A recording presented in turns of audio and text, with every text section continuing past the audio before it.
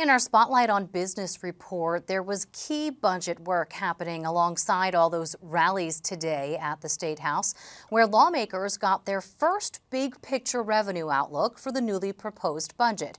Hearing for the first time from the state treasurer and New Jersey's top nonpartisan fiscal experts over whether their numbers add up.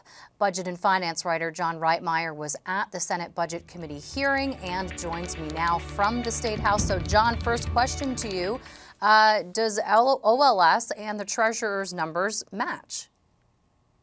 Oh, hey, Briana, and I guess it depends on how you feel about $1 billion these days. That's the difference that we see right now between the forecast that we received today from the Office of Legislative Services and what we received about a month ago from the Murphy administration.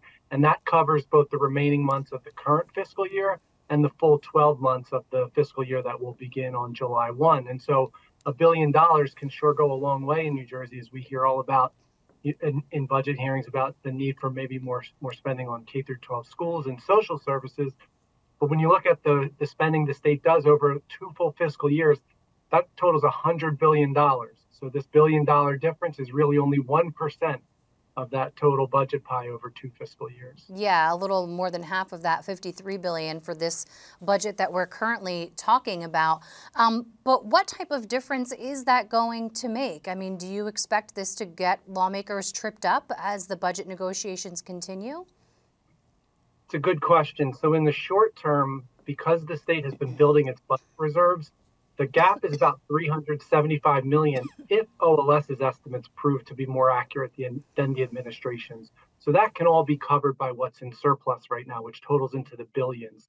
Looking ahead, the gap would be a little bit bigger, and this will all be revised in May once we get the data from April income tax collections, which are always crucial for the state budget. The gap is bigger in the new fiscal year, almost $700 million. And that is a number that'll have to be worked on by lawmakers who have the responsibility to draft the annual budget. And from the initial sound of things, it looks like lawmakers are inclined to trust the OLS estimates at this point. Again, it's reasonable. I think the variance is not that big when you look at the big picture.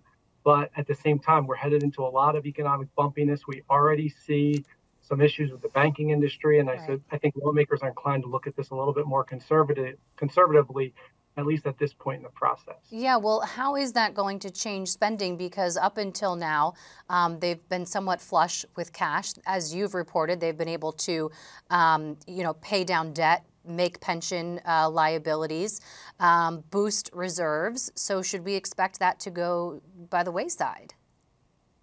I think it's too early to tell, and we'll get more refined projections in a few weeks. But there is a big surplus being built up or projected for the next fiscal year. There's also a reduction in corporate taxes that are planned because a surcharge on top earning businesses is phasing out.